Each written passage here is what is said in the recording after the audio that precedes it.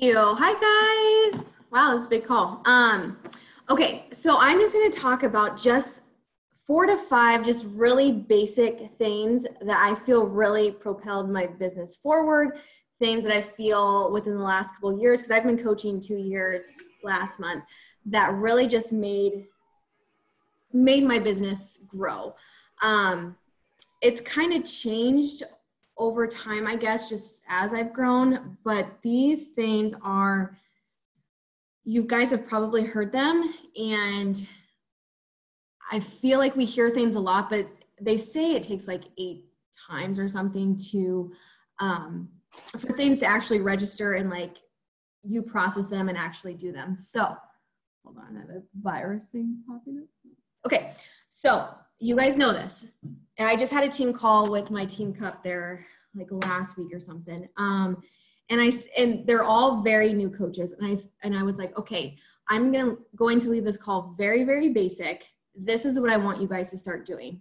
And what I told them, just post, whether that's on your feed, whether that's on your stories, just get something up there. It doesn't even matter. When I look back at some of my stuff from 2 years ago that I was posting, I'm just like, oh my God, what are you doing? But it's the same thing. We look back 10 years ago on what we were wearing and we're like, what are you doing?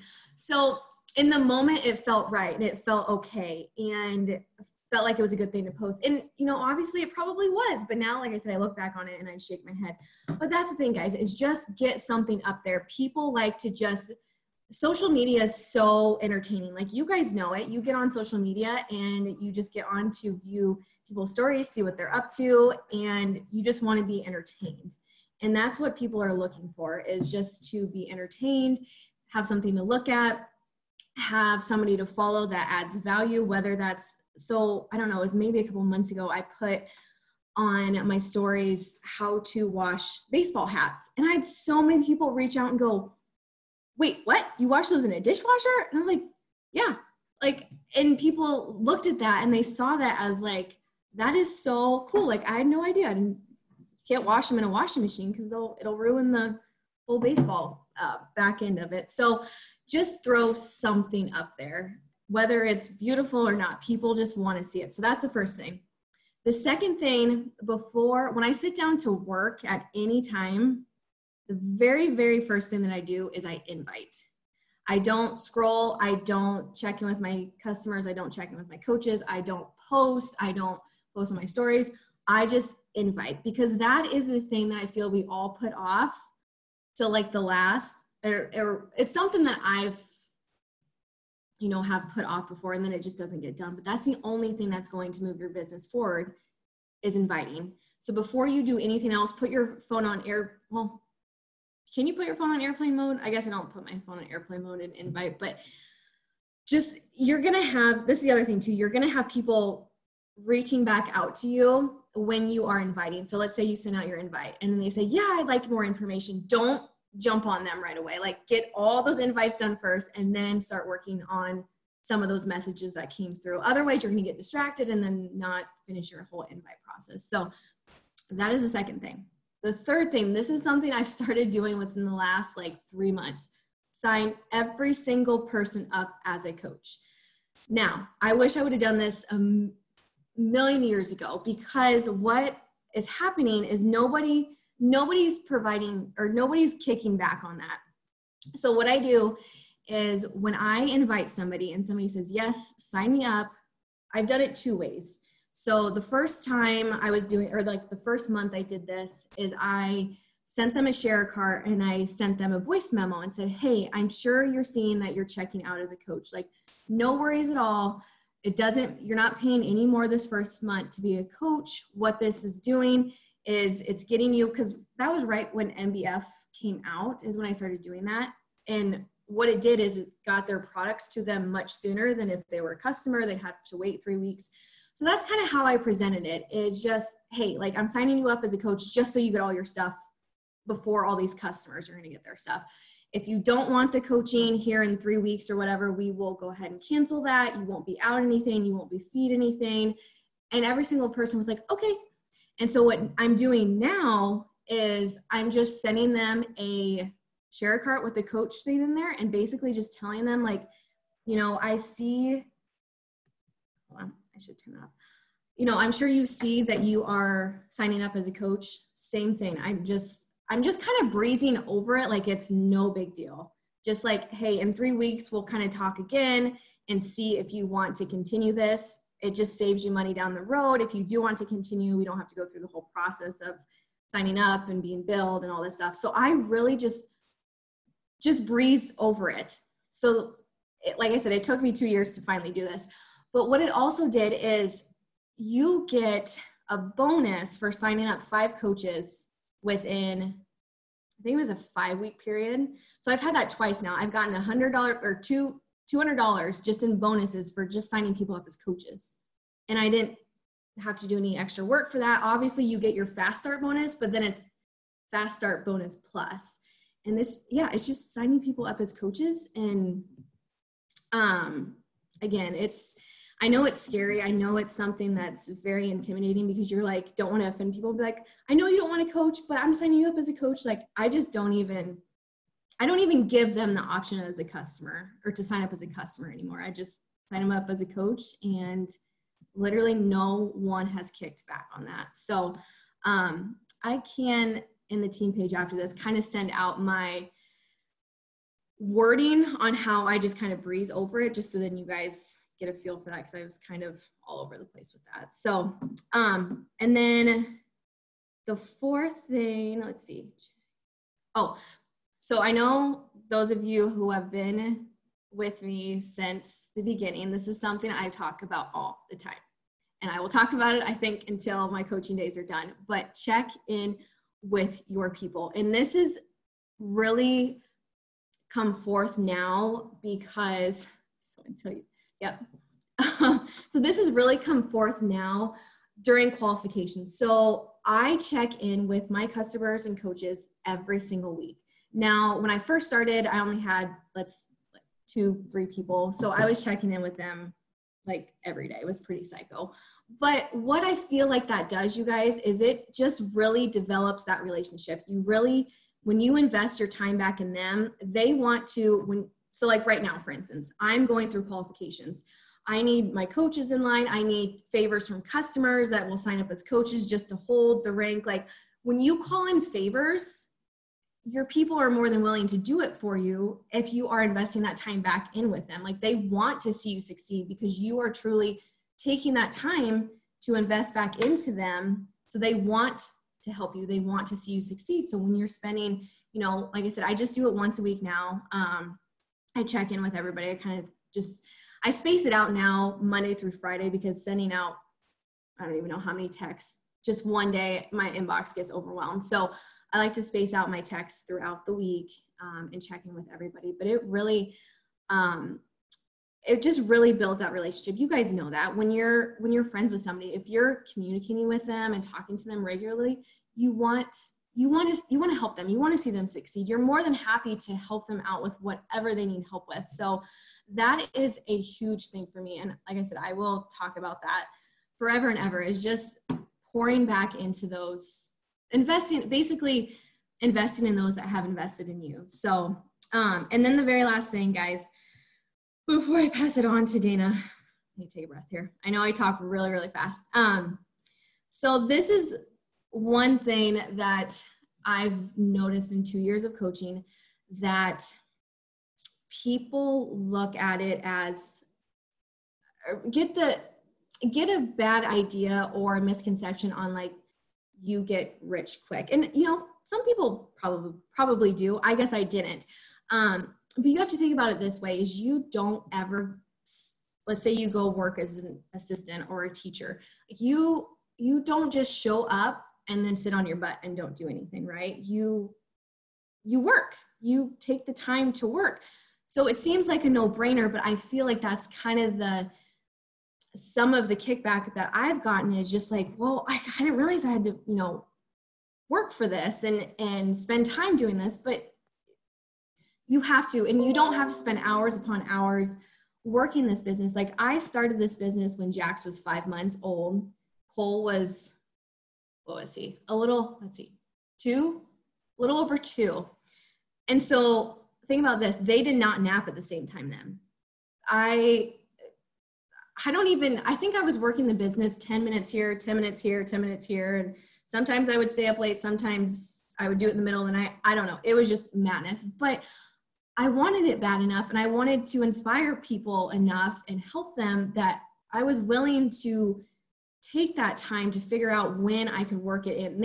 And any of you that work outside of the home, like you guys have to really figure out when you will fit this into the cracks of your day. But if you want it bad enough, like you guys, you have to find that time. It's not always easy. It's not convenient. Like last week, oh my gosh, I don't know, that might've been an exception because I had no service. So it was really hard to work last week, but there was a night or two that I would drive into town just to get a little bit of service and work. Like, just because I want this bad enough that I'm willing to take that extra time and find those times to make this work. And I know you guys know that, but if you do, you have to find the time to put this in. So I think that's all.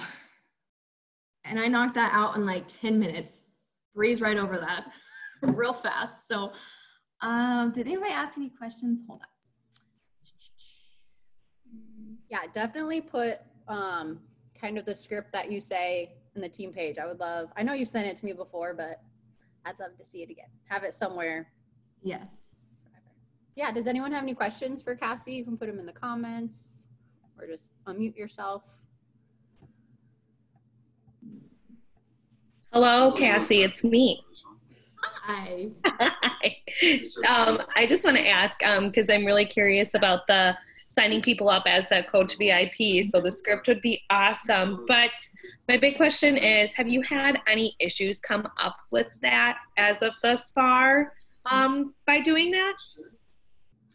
Issues in what sense? As far as like people getting like how, like what is the conversation that you're having like after you sign them up, and like do you just say we'll check in 3 weeks and then at that point talk about like the $15.95 and the discount, or when do you add that information in? So my newer people, I check in with them obviously at least that once a week, if not maybe a couple times a week. Yes. But so this is kind of on us as coaches to make sure we see when they are up for renewal. Like I have it written down. Sometimes I'm making sure I'm checking the back office, but you want to make sure you're on top of that, because if they get charged that $15.95 you said they want to get charged for, they're gonna be so mad. Right. So I take the initiative myself to make sure I'm on top of that, like saying, hey, we're at this week. What are you thinking? Do you love your products? Do you want to give this like at least another month to try some new products? Do you want to just cancel it altogether? Do you want to tiptoe into the business thing? I can send you some things. Like, just leave it on them. If they say, no, I don't want products, I don't want anything, then I'm like, all right, here's this form, let's cancel this. We can redo it at any point if you decide you want more. I usually tell them too, I kind of sneak this in, like, before you cancel, if you want to try anything, order it right now, because you're a coach, it's cheaper than if you fall back to customer. Just put an order through right now. So that was the other thing, guys, too. When I'm in quals now, like I don't have to rely on my existing coaches, besides my diamonds, of course, but I don't have to rely on my existing coaches to like call in favors for them to put like an order through if they order like once every 3 months kind of thing, because I have those new customers coming in as coaches that are just stacking my legs. And so they just like cycle through, and I don't have to worry about, I mean, I could, I guess, reach out to my coaches that are already there, but that just kind of helps that cushion of qualifications. It's just signing people up as coaches, so they're placeholders for at least 3 weeks. So that's another good thing about that too. I love it. Thank you. Yeah.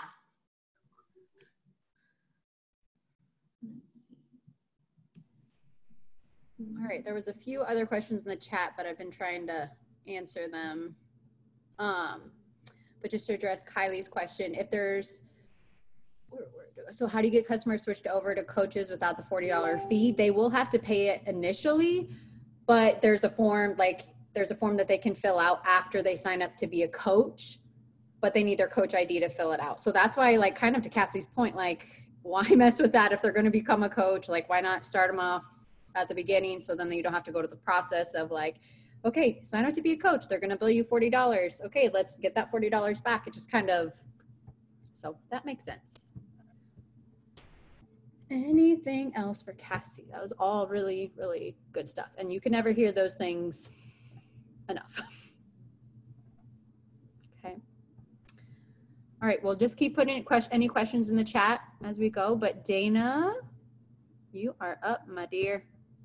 All right. Hey guys, so I made it home. Thank goodness. It was a Walmart grocery pickup saga, but anyway, I'm here.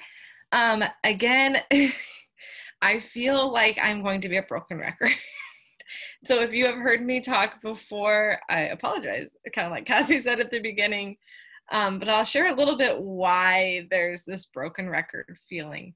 So I have like 3 tips, and I'll elaborate on them a little bit for you guys tonight. I kind of feel like they're a little bit more broad, but I hope that they kind of help you kind of understand where you are. I have also been coaching, I think for 2 years, a little over 2 years actually, but actively coaching since December of 2018. So about 1.5 years.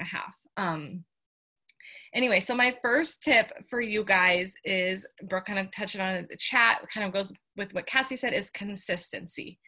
And when I talk about consistency, I mean in those really boring, okay, not necessarily boring, but those behaviors that get you started from the very beginning and doing them consistently. And when I mean consistently, I mean if you want to get to 2-star, it's going to have to be every day. It can't be that you consistently do it a couple times a week, or you only invite 1 week and then not the next.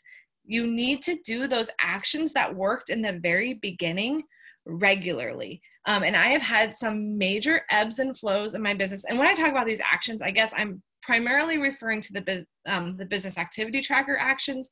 So like connecting, expanding your market, inviting, product of the product, committing to a program, checking in with your challengers, checking in with your coaches, checking in with your groups. Like that's most of it off the top of my head.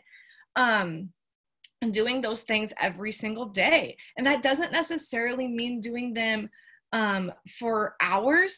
Because in the beginning, that first full year that I got to Diamond, I was doing those things for an hour a day in a lot smaller increments. And, you know, I didn't like get to Diamond in a month or anything crazy like that, but it worked for me at the time. And because I did it every day and consistently, it compounded over time. And you know, that first Diamond's like kind of hard to get to, but you'll learn as you go. Like I felt like I got Erin there way faster once I committed to my husband's account to Diamond.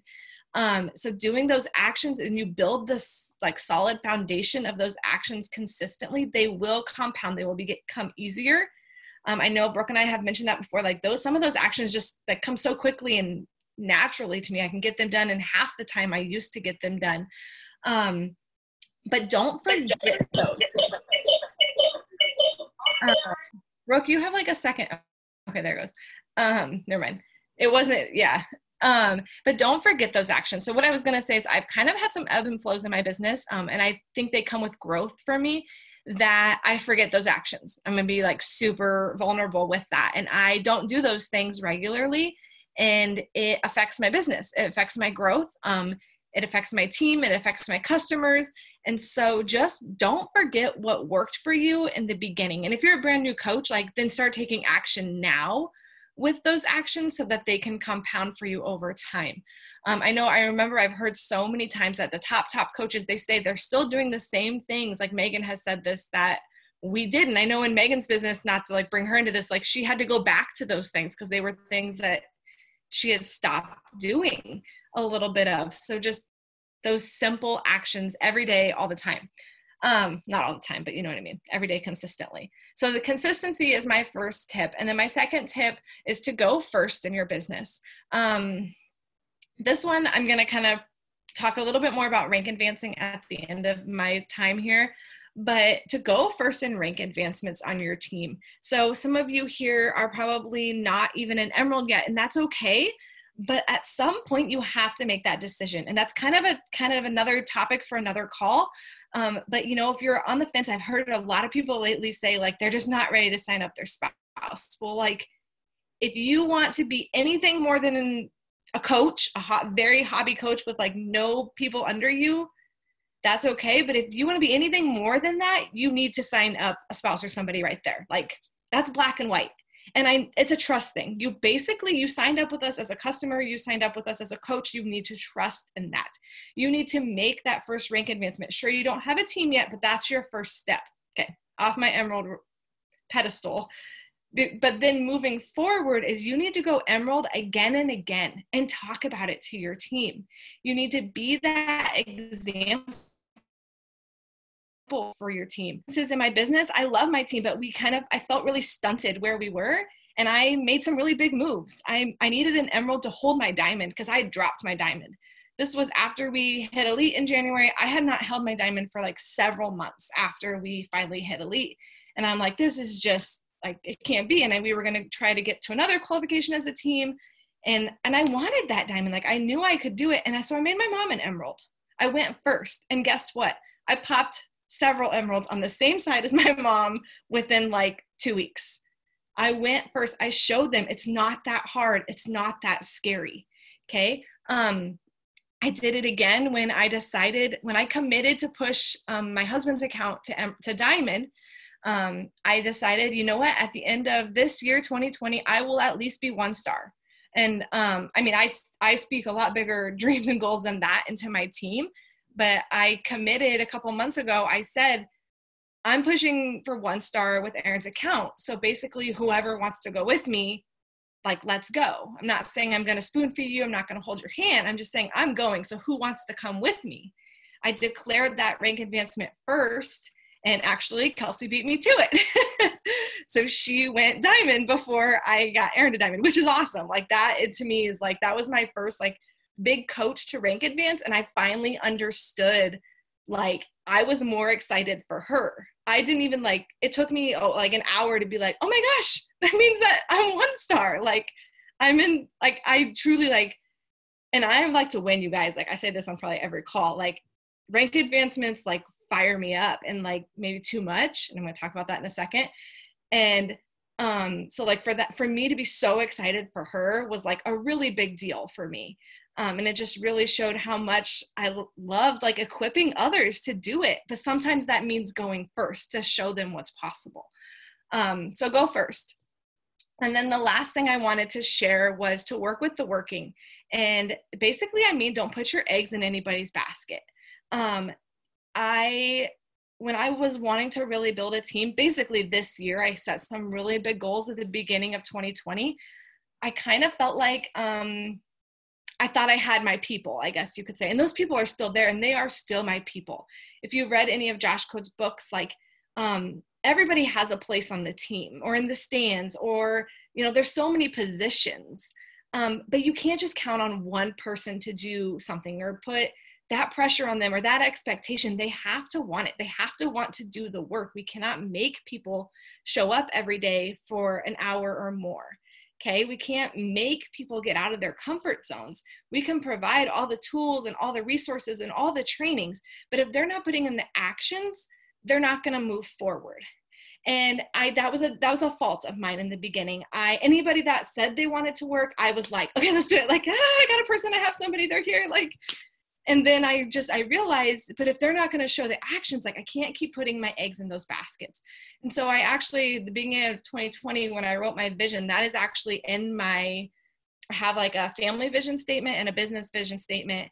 And it is, I am working with the working. And that's like my 5-year plan. Like I am making X amount of money, working X amount of hours a day. Erin is home from teaching and I'm working with the working. Like that is how important that statement is to me, because I found it was, our time is so precious, and I love people and I love connecting with people and I love helping them, but you also have to guard your time and guard your energy. And so working with the working was huge for me. So what that looked like for me was I made a message pod. It's my virtual gem leaders. I really need to expand on it because some of us are working more than others or pushing for bigger ranks and goals. And I'm not saying certain people are not valuable members of our team still. But there's just always a revamping of who's working for what. So finding ways that works for your team. So message pods have been really great for my team. Basically, it just started with one pod. I messaged every single coach I had under me. This was like in March. So after Team Cup, I think, every single person, even people that had told me strictly discount, I said, I'm creating this group for leaders of our team that maybe want to learn more, do more with the business. And so we created this message of like 8 of us. And it's just been a great way to communicate. Now, like I said, I need to work on kind of branching that off into different areas. But that's just one really easy, small way to kind of get that going with working with the Working Team Cup. We're kind of missed that point, but that was how I got people to start working and realize who wanted to work. So I had 2 teams, probably 8 people. And I would say 5 of them came out as maybe like somewhat working coaches. I'm not saying we're trying to weed people out, but it showed me where to put my energy, where to put my efforts. So that was the last thing I wanted to share. And then I just wanted to finish that Cassy and I kind of talked about this earlier today, is this is like, I know this is, I think, a topic for a call this month, so I won't get way too much into it, but knowing your vision and your purpose and your why is like, it's a non-negotiable. You can't say, I want to be a 2-star diamond coach if you don't have a reason why you want to do that. And I'm going to just be really blunt, like helping people is not enough. I would not show up every day and pour right now 3 to 4 hours into this just because I want to help people with their health and fitness. Well, like, that's awesome and I love it. That's not guarding my time. That's not guarding my family's time. That's not guarding my future. That's not really doing much for us. And so that's why it's so important to have that vision statement and that why of why you're here and what you want from it. And so, well, like rank advancements, so 2-star, like Brooke touched on it in the beginning, I heard it while I was getting out of my car, was really big for me. And this is why I made some big moves to hit 2-star, guys. And I'm not going to throw them all out here right now, but let's just say I made it happen, like physically made it happen. Because income is my goal. Income is my goal. My husband starts school tomorrow. And I said to him tonight, I said, I hope this is your last day of summer break ever, because I hope he doesn't have to go back next year. And so, oh God, I didn't expect this part. And so income is my goal. So I need that 3rd business center. And so like, I knew I had to build up leaders. So I had a leader that built up, and so she's there. And I have more, and I know I'll get that 3rd business center. And I know next year, like, we have some really big goals, and I know we'll be there. And like he's like, I mean, he believes in me, but he's a guy and he likes to be the breadwinner. So maybe he just doesn't like the fact that I'm going to bring him home. But anyway, I'm just like having like that's so big for me that like I will come every day and I will show up every day, even if it's just an hour, because my vision and my why is so big. And if you don't know yours yet, then you need to peel away the layers to find it. Because I didn't know that was mine. I thought like I wanted to make a little money so I didn't have to find a job. Well, why don't I want to find a job? I don't want to find a job because I want to be home forever. Why do I want to be home? Well, I want to be home because Erin wants to be home and I want to be home together. And I just like started peeling away those layers till I found what deep down we wanted for our family. And when I found it, like there's nothing that will stop it. So rank advancing was a part of that. But at the same time, like Cassy and I, like we kind of have a chat today, like I also have to look at, I have increased my income. I am almost to my goal for this year already. So even if I would drop rank, I've still impacted lives. I've still hit goals like increasing my income. So you need to have, you can't put all your eggs in a rank advancement basket is kind of the last thing I wanted to say with that. But 2-star is huge. And I heard not very many months ago, if you want to have a full-time income, you have to get to 2-star. So put my head down and I did it. Hopefully. I don't know if we're going to hold it or not. Hopefully we are. We're going to hold it. Either way though, like I said, I've hit other goals that are still leading me to where I want to be. So, wow, I didn't expect that. Sorry. Those are my tips for you guys tonight. Oh my gosh, Dana. Killing me. Definitely made me tear up. But does anyone have questions for Dana? That was really good. was a lot of good stuff. And I will make sure to post this recording on the team page so you can watch it again tomorrow. Yes, I love that peel the layers back too, because I know when I got in to be a coach, like my goal was like, I don't want to go back to teaching. And now it's way bigger than that, because just got to work on it though. And it's okay if you're like, I don't know why I want to be a coach. Like, I think that's okay, but you do need to dig into it if you want to make big moves.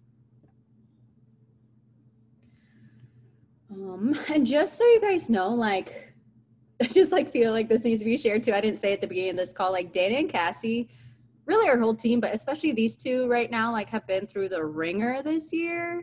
Or like, you know, Cassy touched on it briefly, but she's like in the midst of that, I don't even know how to say it, that derecho, is that how you say it? Derecho, where like she didn't have power, running water, all of that stuff last week, like craziness. And then Dana, if you didn't know, she had a house fire. She's been living at her parents. Like, there's a lot of hard things they're going through. So like these leaders are making it happen, and they're using their hard for good. Like, they're not sugarcoating things. They're not like making everything rainbows and butterflies and showing their shake and energized and their perfect workout and their perfect abs. Like, they're showing the hard, and they're showing the messy, and they're showing like their real self. And that's why they are doing what they're doing, because people gravitate towards that. They gravitate towards their realness and their heart for others. So thank you, ladies, so much. Like, I needed that call this week. So does anyone else have any questions? Brooks. All righty. Well, if not, we're going to wrap it on up. Thank you so much, Dana and Cassy. You guys are awesome. And we're going to kick these next 6 weeks in the butt. Well, it's like 5 weeks now. So, right? So, okay. See you guys.